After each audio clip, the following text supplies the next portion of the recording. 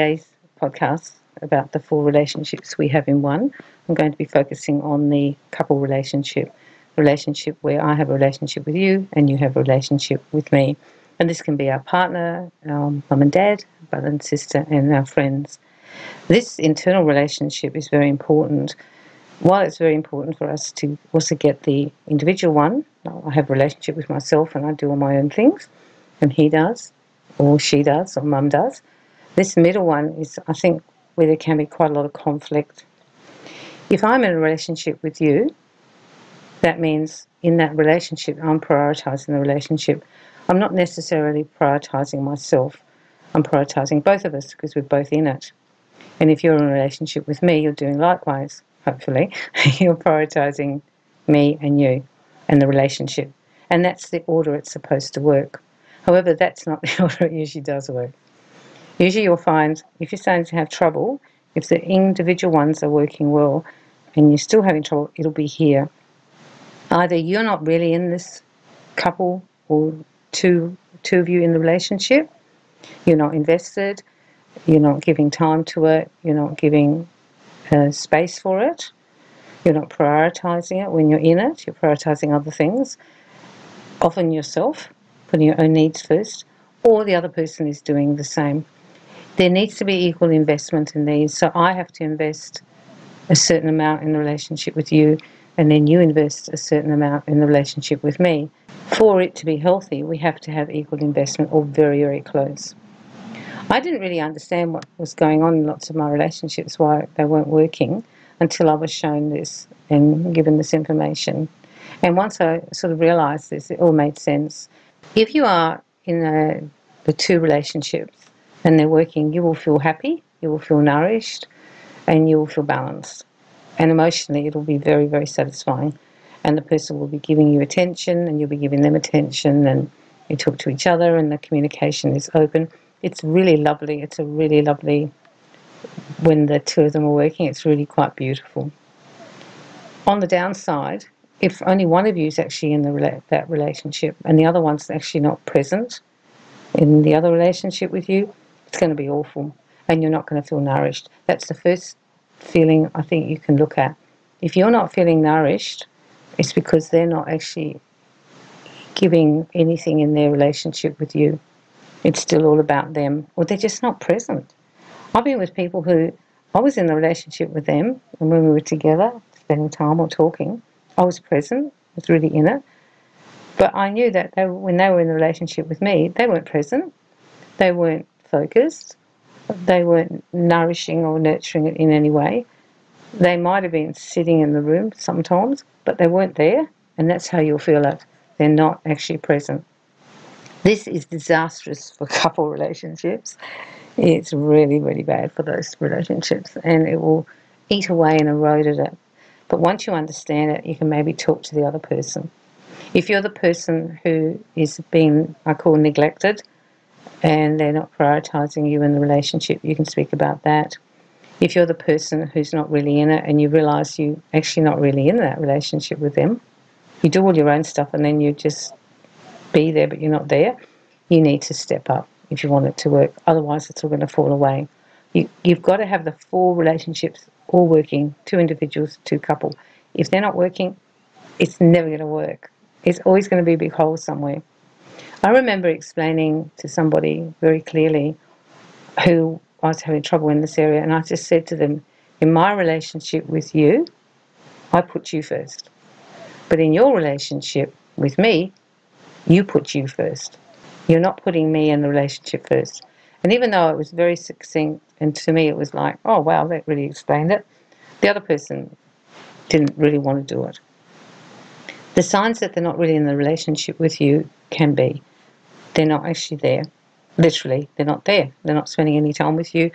They hardly call or ring. They don't get back to texts. They don't answer you. The next thing is that if you are together, they're not present. So they're thinking about something else, or they're trying to do chores, or they're on the computer, and they're not actually there with you. So when you're trying to be together, it's like being with a ghost. It's like living with a phantom. They're not present. You can't feel them. And this is different to someone being shy or an introvert. That's a completely different feeling. because you'll still feel the run backwards and forwards with those people. The other thing that you'll notice, that there won't be a lot of love given.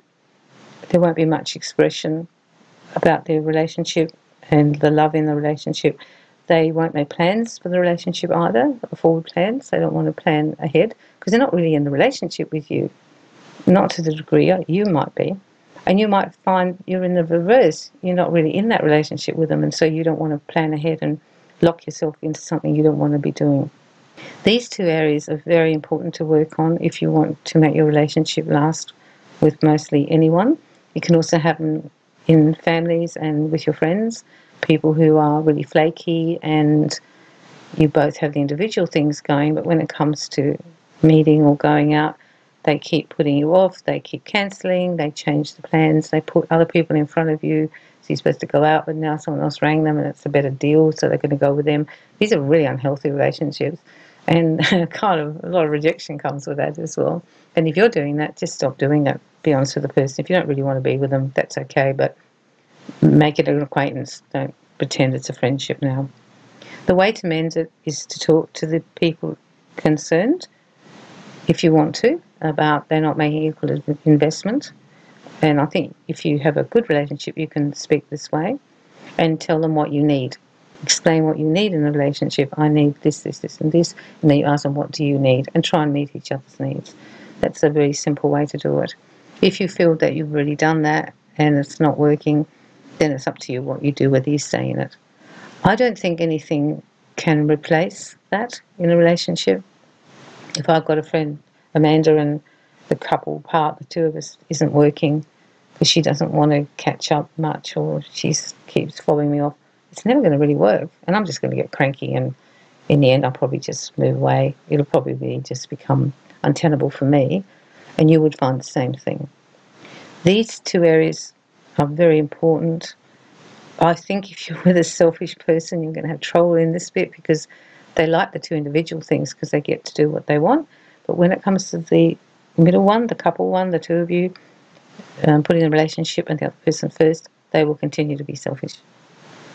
That's where you'll have trouble with selfish people. So if your friend or partner or family are selfish, in that double relationship, you're going to have trouble.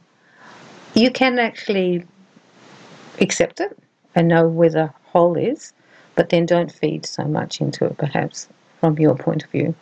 And don't set yourself up for rejection, making times that they won't meet, or having to send 4 texts. Just send the one. If they don't answer, well, so be it. I think you need to make boundaries then if you're finding you're in these relationships. I'm hoping this starts to make sense to you and gives you clarity. It gave me a lot of clarity. I started to really understand what was happening. It explained to me why the relationships that I were in were not satisfying and nurturing, and verged a little bit on abuse at times. I felt controllers will also be difficult. They're fine in the individual ones, even though they might want to control you there, and they want to have the individual, but they don't want you to have it. Or they're controlling in the sense that they just won't give you what you want in the double relationship. And you might want to have a look at that if the friend or family members or partner are controlling, and as we said earlier, selfish, you might really have trouble with them. Think about it. Think about what you want, where you want to put your boundaries, what you're prepared to accept and not accept. But now understand it, why it's not working. It's not your fault, particularly if you're the one investing in the double relationship, the couple relationship, and you're always the one making all the investment and they're not investing back. So I hope you enjoyed that talk today. I found this stuff really interesting and very revealing for me, and everything started to make much more sense. So I'm sending you lots of love, and I hope you have a good relationship week.